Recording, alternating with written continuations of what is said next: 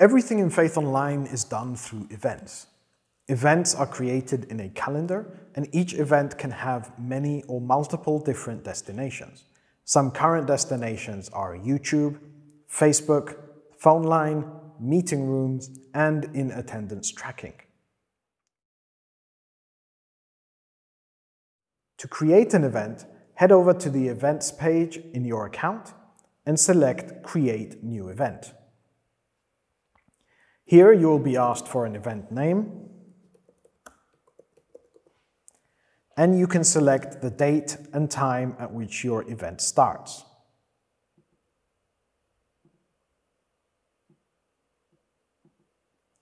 Please note, when selecting a time, there is an AM and PM selector at the bottom. Please ensure you choose the right one in order to avoid any confusion.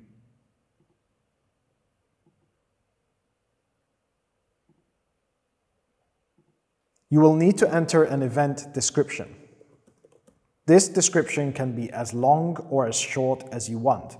You can also add in additional text benefits such as bold, italics, underline, put in hyperlinks or links, create listed items, and also change font options.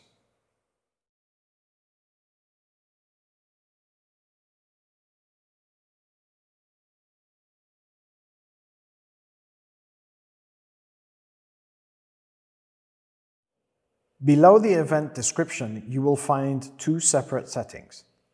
One of them is related to the event starting time, and the second one related to whether or not the event is private.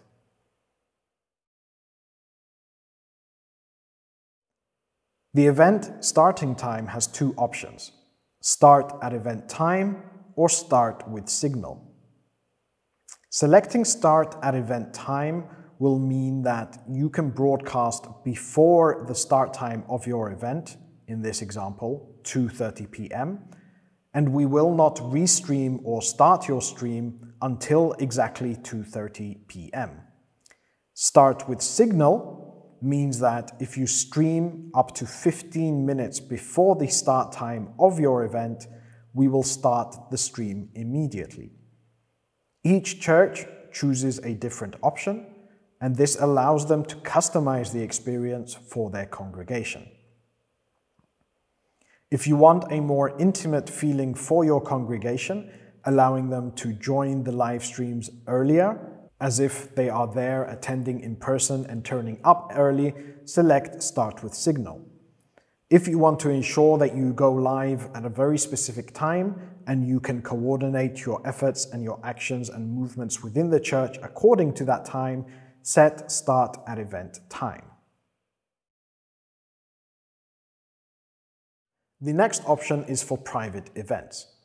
By creating a private event, we remove it from being in the public view of both YouTube and the Faith Online platform. When creating a private event, there are limited destinations to ensure that only the correct people can view the event. Currently, private events are only supported for YouTube streaming and Faith Online streaming. Using the Faith Online public pages or the Faith Online embedded player, people can watch the live streams from private events by visiting the correct pages or the correct links. Facebook does not support private events, therefore we do not support private events streaming to Facebook. A great example of private events would be for weddings or funerals or other private family events. This way you can share a specific link with the family for them to log in and watch, and nobody else from the general public will be able to see that stream. For most events, we suggest leaving them as a public event. This will enable restreaming to all of the various destinations and enable you to get the maximum number of viewers to your event. The next step in the event creation process will allow you to select the destinations for this event. You can enable or disable as many destinations as you wish for each event.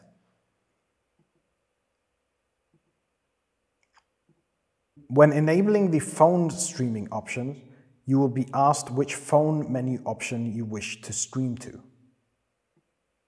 If you have not already created phone menu options, we suggest doing this before creating your event. While the event is live, it will be broadcast to that phone menu option, allowing people to dial in and hear the live audio. Once the event has been completed, we will take the recording of the event, extract the audio, and set that audio to be the destination for that phone menu option. This means that you never need to re-log in to add in the audio for any previous live streams to your phone menu options.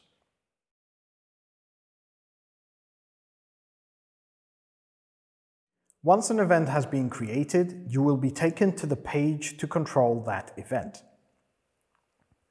On here, you can see the general information about the event, the date and time, whether it's a private event, whether it's due to start with a signal, its description, and how you can also share the event. You can also edit the locations for an event by selecting Edit Locations, enabling another one,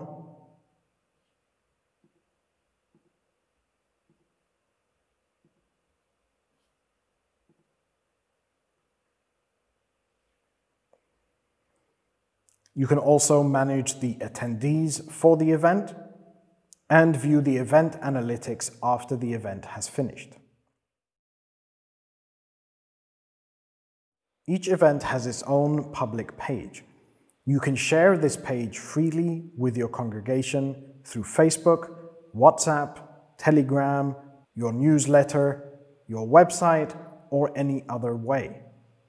This page will display all of the information about the event, such as the title, when it's due to start, and a description of the event. If you have an agenda for the event, feel free to enter it into the event description. Further down on the page, they will be able to watch the video on YouTube or Facebook if that has been activated. They can join the meeting if that was set as a destination. They can also see what the phone number and phone menu option is for that event and any other destinations. We will also play the live stream on this page directly. When you are live, the text here will be replaced with a video player showing the live stream. This means that your congregation don't necessarily need to use Facebook or YouTube and could in fact watch the live stream directly via Faith Online. Every organization has a public page on Faith Online. The public page will show all upcoming events on the Faith Online platform for your organization. You can freely share this page with your congregation, which will allow them to come through and filter different views to see which events are coming up when. The more events you pre-schedule in Faith Online, the easier it will be for them to plan their week and ensure that they are available to attend. Any additional information that you add into the organization profile will also be shown on this page. People do not need to log in or sign in to view this page, and they do not need to sign in to view any events. Simply by clicking on an event, members of your congregation can view all the details and information about that event, including how to attend, as well as for them to share the event themselves on various other platforms. Faith Online allows you to track the in-person attendance for your events happening in your buildings. To do that, when creating a new event, ensure you select the in-person attendance as one of the destinations.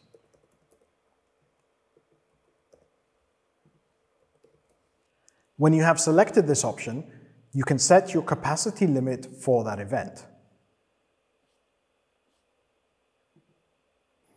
You can also set when registration closes, how far ahead of the event, and confirm the address for the event.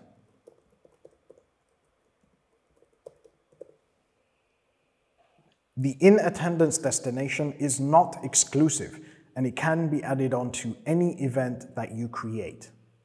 In order for people to register for the event, they must be given the link to the public page for that event. When a member of your congregation visits an event page that has in-person attendance selected as a destination, they will be able to register for the event. They will simply need to enter in their name, enter in a valid phone number, and provide their email address.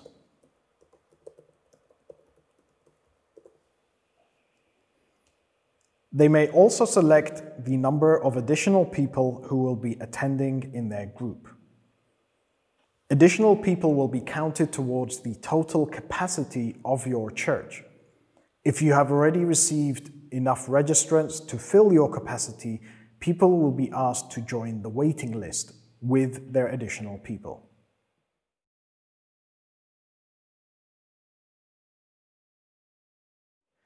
If somebody has registered for an event, they will be shown under the Attendees tab for that specific event. Coming to the Attendees tab, you can see who has been invited, which you can do by email. You can see who has registered by filling in the form, including their contact details, how many attendees are in the group, who is on the waiting list, and who has been approved. You can also search for somebody by typing in their name, or you can also invite somebody else or manually add them. All people will be defaulted to being interested in the event, and it is up to you to either move them to the waiting list or approve them for the event. If you approve them for the event, they will be shown under the approved column and your total count will be reduced. Anybody who has been approved or moved to the waiting list will receive an email with information about their status. You can also alert everybody who has registered by sending them a message. And you can also download a report which will be emailed to you with everybody who attended. On the day, if you wish to check people in and out, you can simply open up the Attendees tab, move over to Approved, and then you can check somebody in, and when they have left, you can check them out again. This will register timestamps in the Faith Online system of who arrived when and when did they leave. This allows you to have full track and trace of the people who come and enter the church or the people who want to visit. You can also customize the email notifications that members of your congregation will receive. Here you can put in the text that you wish to send to them if they have been approved, and text if they have been declined.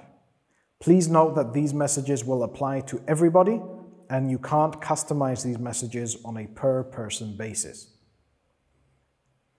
If you wish to approve or disapprove a person and send them a custom message, we suggest sending them an email via their email address that they registered with, or calling them up on the phone to explain why they have been approved or disapproved.